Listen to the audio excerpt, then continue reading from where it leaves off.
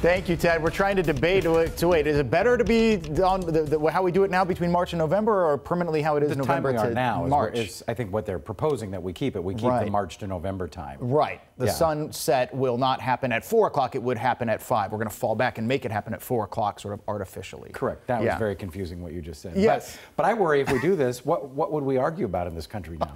What could we possibly argue about as Americans anymore? This will bring us together, I think. It is pretty interesting. I think that a Republican senator with Marco Rubio and our Patty Murray, a Democrat, have come together on this, because you often see them on opposite sides of discussions. So that's interesting, if nothing else. Right. But yeah, for those of you who, I mean, most of it changes on your phone, right? So there's not, and a lot of your Amazon devices, it changes, and your Alexas and all of those kind of things. But if you still have the VCR blinking in your house right now at 12 o'clock, then that, that's another issue altogether. Yeah, guys, that's true.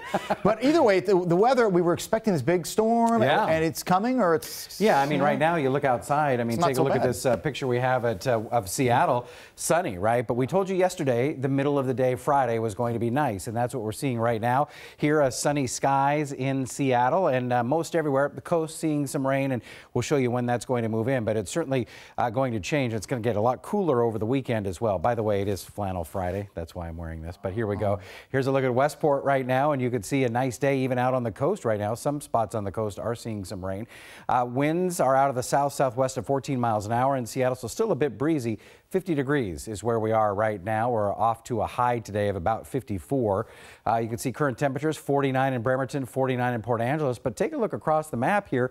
It is cooler in every spot across western Washington right now. 10 degrees cooler in Bellingham than it was yesterday at this time. And you can certainly feel that, right, when you go outside.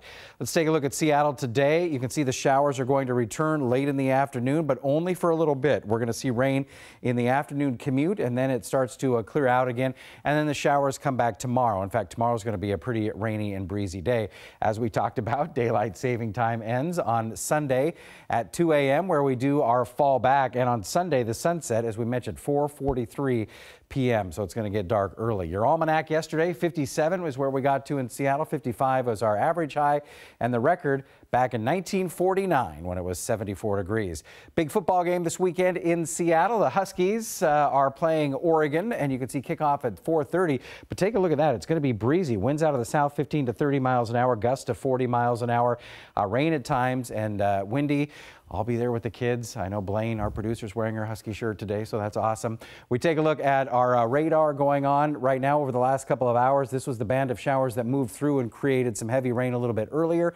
We also have some lightning strikes out on the coast, as you can see, but our futurecast is going to show you when it's going to get rainy again by this evening's commute. We should see some scattered showers, and then it does get a little wet again tomorrow as we move into Saturday with the rainy and breezy conditions. Here's your 7-day forecast.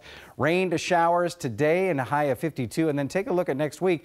Temperatures hovering in the upper 40s for the most part, but rain at times and windy Saturday. Sunday will be a little bit of a better day, but not much. Monday will definitely be better than the weekend with a high of 50 with partly sunny skies.